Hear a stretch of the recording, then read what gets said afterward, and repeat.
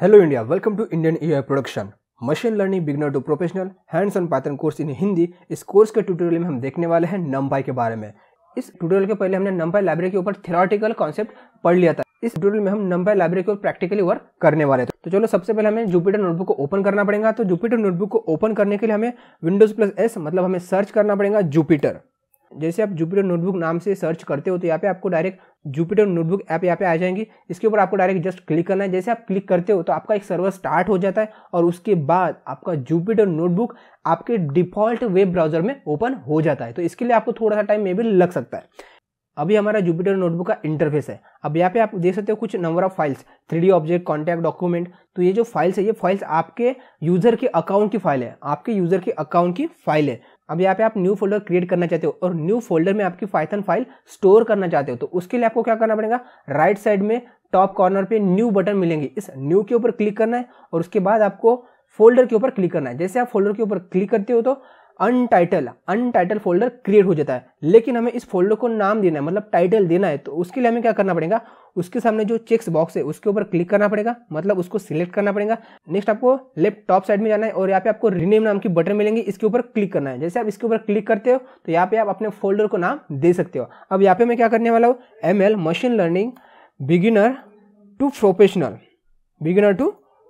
ये नाम दे रहा हूँ। उसके बाद यहाँ पे मैं लिखता हूँ नमपाई प्रैक्टिकल। ठीक है, आप यहाँ पे कोई भी नाम दे सकते हो। उसके बाद आपको रीनेम के ऊपर क्लिक करना है। तो आपका फोल्डर क्रिएट हो चुका है। अब यहाँ पे machine learning beginner to professional नमपाई practical folder, ये जो फोल्डर है ये आपके यूजर के अकाउंट में स्टोर हो जाएगा, मतलब C ड्राइव में स्टोर हो जाएगा, जहाँ पे आपका अकाउंट फोल्डर है, मतलब यूजर फोल्डर है। नेक्स्ट इसके ऊपर हमें क्लिक करना है। जैसे आप इसके ऊपर क्लिक करते हो तो आप इस फोल्डर के अंदर चले जाते हो। अब हमें क्या करना है, हमें प्रैक्टिकल करना है। तो प्रैक्टिकल करना है तो हमें पाइथन फाइल को ओपन करना पड़ेगा। तो उसके लिए हमें क्या करना है, सेम न्यू बटन के ऊपर जाना है और यहाँ पे हमें मिलेंगे पाइथन 3 मतलब Python 3.7 Python 3.6 according to your software. तो इस फाइल को हमें ओपन करना है। तो यहाँ पे जस्ट आपको क्लिक करना है। जैसे आप क्लिक करते हो तो हमारी IPython NB नाम की फाइल क्रिएट हो जाती है। इसका मतलब ये होता है, I मतलब इंटरेक्टिव, पाई मतलब पाइथन, NB का मतलब होता है नोटबुक, इंटरेक्टिव पाइथन नोटबुक, क्योंकि हम जुपिटर का इस्तेमाल कर रहे हैं इसलिए। तो इस फाइल का ये एक्सटेंशन रहेगा। अब इस फाइल को हमें नेम देना है। तो यहाँ पे आपको क्या करना पड़ेगा, लेफ्ट साइड के टॉप कॉर्नर में आपको अनटाइटल लिख के कुछ मिलाऊंगा, तो इसके ऊपर आपको जस्ट क्लिक करना है। उसके बाद आप पाइथन फाइल को नाम दे सकते हो। तो यहाँ पे मैं लेता हूँ नमपाई प्रैक्टिकल 1 लिखता हूँ। ठीक है, ये हमारा फर्स्ट प्रोग्राम है इसलिए यहाँ पे मैंने लिखा 1। उसके बाद मैं रीनेम के ऊपर क्लिक करता हूँ तो आपकी जुपिटर फाइल क्रिएट हो चुकी है। अब हमें प्रैक्टिकल करना है। अब हमें क्या करना है, नमपाई को इंपोर्ट करना है। क्या करना है, नमपाई को हमें इंपोर्ट करना है। तो उसके लिए हमें क्या करना पड़ता है, इंपोर्ट। उसके बाद हमें नमपाई को इंपोर्ट करना है। तो यहाँ पे हम लिखेंगे नमपाई। ठीक है, अब यहाँ पे आप सोच रहे होंगे कि जो हमने लिखा है वो किस जगह पे लिखा है। तो इसको बोलते हैं सेल, IN का मतलब होता है इंटरेक्टिव। तो इस सेल में आप प्रोग्राम लिखोगे, उसके बाद इसको आप एग्जीक्यूट करोगे। तो यहाँ पे हम नमपाई को इंपोर्ट कर रहे हैं, लेकिन हमारे प्रोग्राम में हम नमपाई का इस्तेमाल मैक्सिमम तौर पे करेंगे। इस लॉन्ग नेम को बार बार यूज करने की वजह हम क्या करते हैं, इसका शॉर्ट नेम इस्तेमाल करते हैं। तो यहाँ पे हमें लिखना पड़ेगा एज कीवर्ड। उसके बाद हमें इस नमपाई का जो भी शॉर्ट नेम देना है आप नेम दे सकते हो। तो यहाँ पे मैं लिखता हूँ NP, आप इसके जगह पे कोई भी नेम दे सकते हो। अब हमें इस लाइन को एग्जीक्यूट करना है। क्या करना है, इस लाइन को हमें एग्जीक्यूट करना है। तो यहाँ पे हमारे पास 3 ऑप्शन है, 2 शॉर्टकट की है, मतलब Shift+Enter दबा के भी आप इस लाइन को एग्जीक्यूट कर सकते हो। और नेक्स्ट हमारे पास है Ctrl+Enter, इसका भी इस्तेमाल करके हम इस करंट सेल को एग्जीक्यूट कर सकते हैं। लेकिन शिफ्ट और कंट्रोल में डिफरेंस क्या है, तो Shift+Enter का इस्तेमाल करके क्या होगा कि जो हमारी करंट सेल है वो करंट सेल एग्जीक्यूट होंगी, उसके बाद उसके बिलो न्यू सेल क्रिएट होंगी। और Ctrl+Enter का इस्तेमाल करके हम करंट सेल को सिर्फ और सिर्फ एग्जीक्यूट कर सकते हैं। तो ये हमारे 2 शॉर्टकट की का इस्तेमाल है। नेक्स्ट हम क्या कर सकते हैं, रन बटन के ऊपर क्लिक करके भी हमारी लाइन को एग्जीक्यूट कर सकते हैं, मतलब हमारे प्रोग्राम को एग्जीक्यूट कर सकते हैं।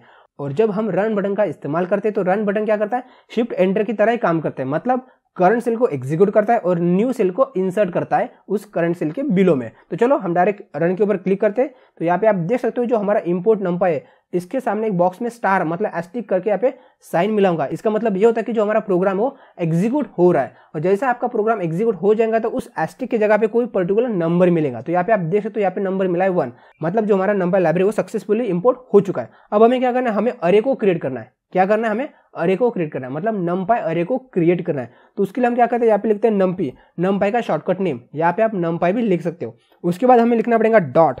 उसके बाद हमें अरे क्रिएट करना है। हमें क्या करना है, अरे क्रिएट करना है। तो यहाँ पे हम लिखते हैं अरे।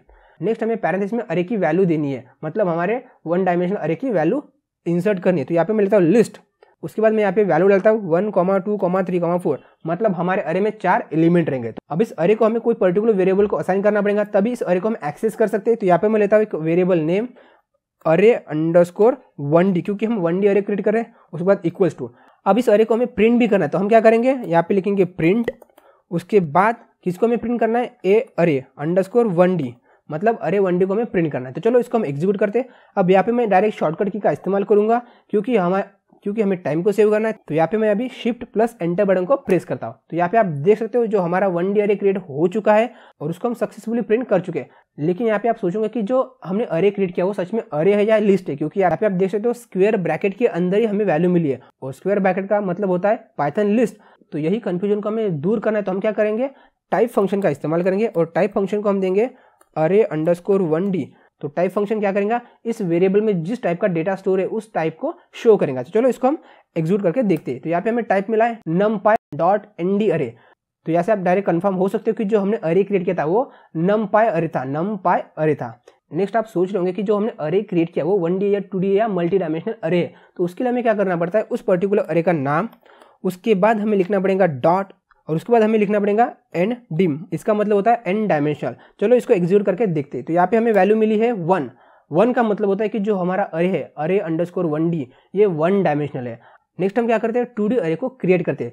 2D अरे को क्रिएट करने के लिए सेम है numpy.array, उसके बाद पैरेंथेसिस। अब यहाँ पे आपको ध्यान रखना है कि जब हमें 2D अरे क्रिएट करना है तो लिस्ट ऑफ लिस्ट मतलब 2D अरे होता है। तो यहाँ पे मैं लेता हूँ फर्स्ट लिस्ट, उस लिस्ट के अंदर हमें लिस्ट लेनी है। तो यहाँ पे मैं सेकंड लिस्ट लेता हूँ, उसके बाद इसमें आइटम डालता हूँ 1, 2, 3, 4, एक हमारी लिस्ट हो गई, उसको हम कॉमा से सेपरेट करते हैं। नेक्स्ट हम लिस्ट लेते हैं 5, 6, 7, 8। तो जो हमारी 2 लिस्ट है वो एक लिस्ट के अंदर है। तो चलो इसको हम असाइन करते हैं एक दूसरे वेरिएबल को। तो यहाँ पर मैं लेता हूँ array_2d और इसमें हम स्टोर करते हैं 2D अरे। तो चलो इसको हम डायरेक्ट प्रिंट करते हैं। तो प्रिंट करने के लिए हमें लिखना पड़ेगा प्रिंट, उसके बाद उस अरे का नाम, ठीक है। तो यहाँ पे लेता हूँ मैं 2D।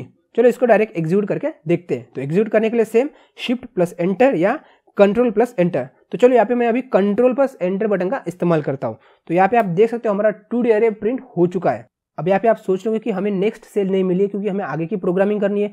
तो उसके लिए आप यहाँ पे डायरेक्ट देख सकते हो प्लस साइन, इस प्लस साइन बटन के ऊपर भी आप क्लिक करके नेक्स्ट सेल क्रिएट कर सकते हो।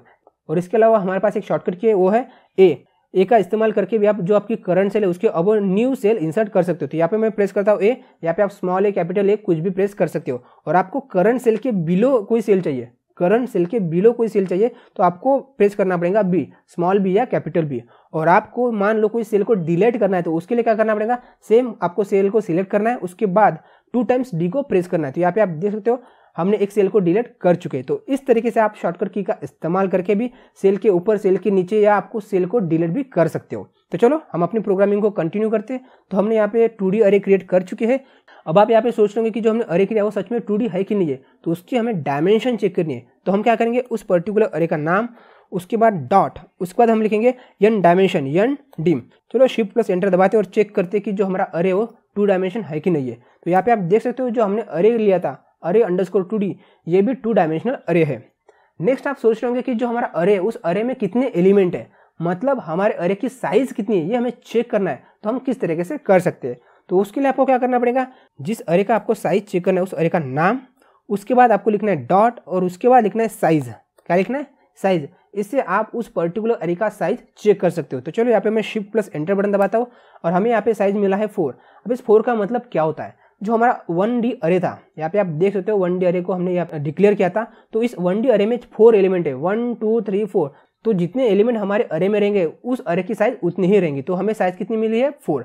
चलो अब हम क्या करते हैं, जो हमारा 2D अरे था उसमें कितने आइटम है, मतलब उस अरे की साइज कितनी, ये हमें चेक करना है। तो हम क्या करेंगे, उस अरे का नाम _2D, उसके बाद लिखते हैं हम साइज, और इससे हमें क्या पता चलेगी, उस अरे की साइज। तो यहाँ पे हमें वैल्यू मिली 8 का मतलब ये होता है कि जो हमारा 2D अरे है उसमें टोटल 8 एलिमेंट है। यहाँ पे आप काउंट करके देख सकते हो 1 2 3 4, ये हमारे फर्स्ट लिस्ट है और सेकंड लिस्ट में भी 4 एलिमेंट है। तो टोटल हमारे पास 8 एलिमेंट है। तो इस तरीके से आप अपने अरे की साइज चेक कर सकते हो। नेक्स्ट आप सोचोगे कि जो हमारा जो अरे उसका शेप क्या है, मतलब वन डायमेंशनल अरे है तो उसमें रो कितने हैं, कॉलम कितने हैं, ये हमें चेक करना है। तो हम उसको किस तरीके से चेक कर सकते हैं, तो हमें उसके लिए क्या करना पड़ेगा, हमें उस अरे का नाम लिखना पड़ेगा। तो यहाँ पे मैं लिखता हूँ अरे अंडरस्कोर 2D।